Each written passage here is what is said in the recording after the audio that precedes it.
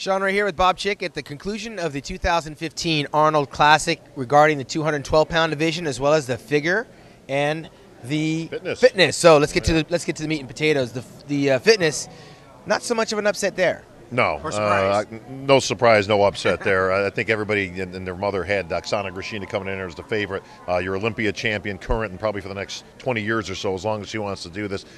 Sean, she's so far ahead of the pack. I mean, just her level of expertise.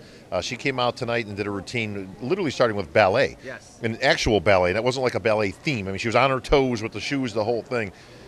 You can't just say enough about her. You know, much like Kelly Ryan was so dominant back then in the routine round, even though she wasn't winning Olympias. She's just, again, she is an entirely different notch when it comes to the routine itself. Yeah, and we had to watch her wait patiently as Adela Garcia was racking up 8 victories at the Fitness Olympia, 7 here at the International Show.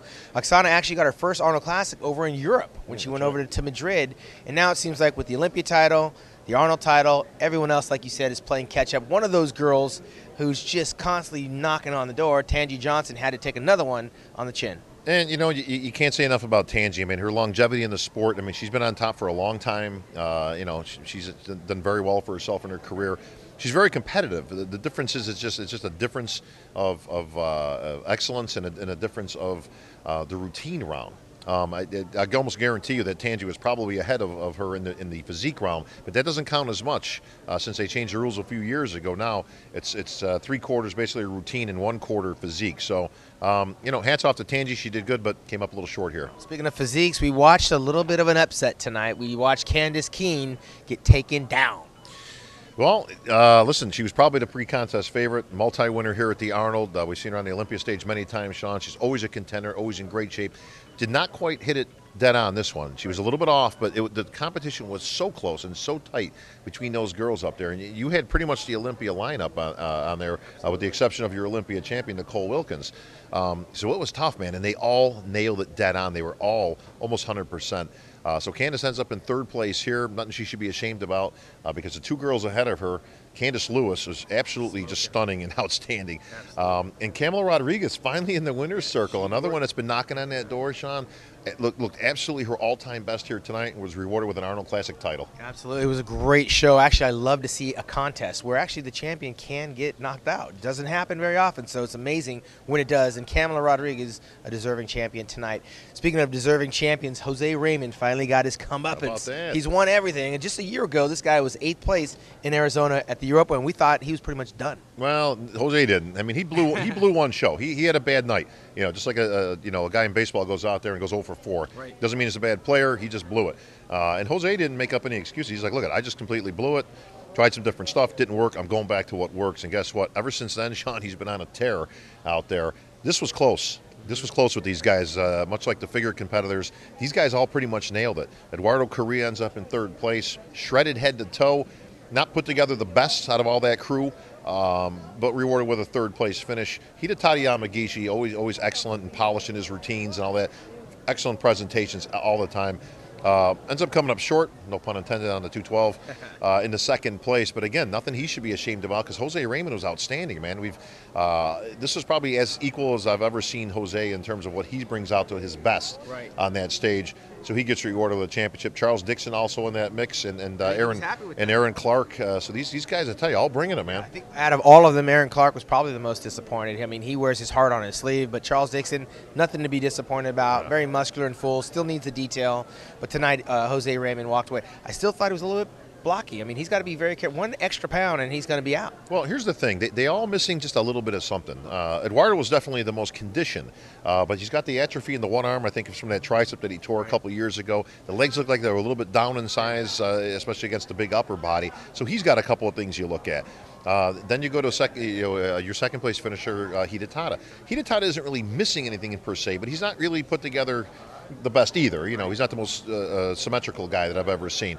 But again, he's very polished and you know, brings a great routine. Well, that only counts so much, Sean, as you know. Still the best physique overall.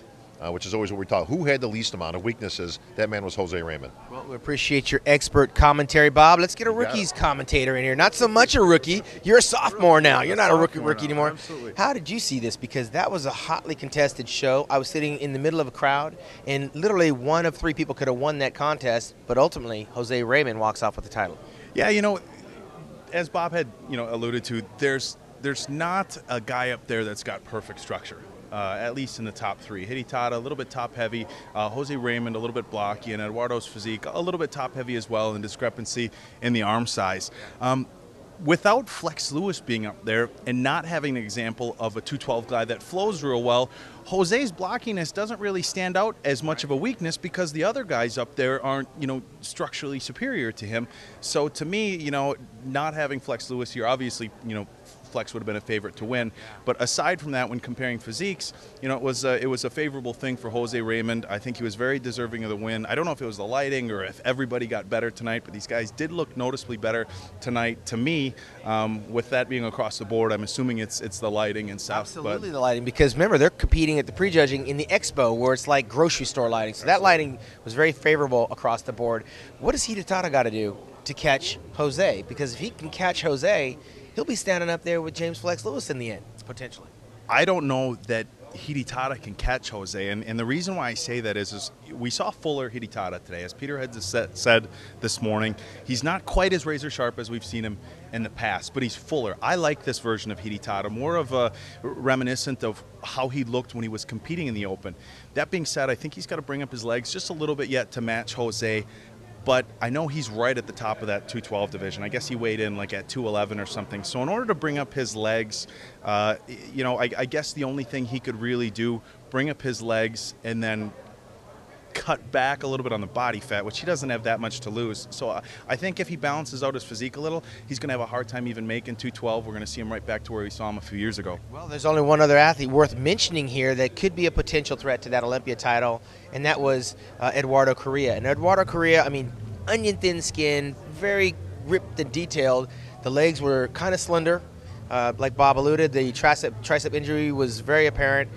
But there's not a whole lot more that he can do to close that gap. Eduardo brought, I thought, arguably was one of his better packages today. Yeah, with the injury that Eduardo had to his arm, I don't think there's any way possible to get it to match the other one. And again, he's a little bit of a top-heavy guy. He's got incredible legs from a conditioning standpoint, from a separation standpoint. They don't quite have the sweep that Jose has, or especially a Flex Lewis. So as far as Eduardo trying to chase an Olympia title, unless we saw a Flex Lewis who was very off and a Jose who was very off, I don't know that he's going to be able to sneak into that top spot. That being said, he's one of the top 3 guys in the entire world.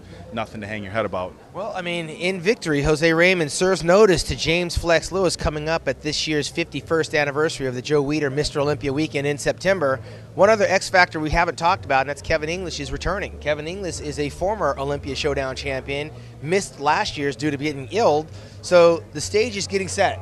Come the Olympia Showdown in September, we have several other 212 competitions where who knows might show up at one of those shows and shock us all. But right now, it still looks like firmly that James Flex Lewis is the 212 champion, but tonight belongs to Jose Raymond here in Columbus, Ohio. For Big Bob Ciccarillo and David Bay, who met Hulk Hogan today. I must be a sophomore. I didn't remember my name. It's late, man. We're going to do this all over again tomorrow with our open men and our bikini competition. Congratulations to all our winners for musculardevelopment.com. David Bay, I'm Sean Ray. We're out.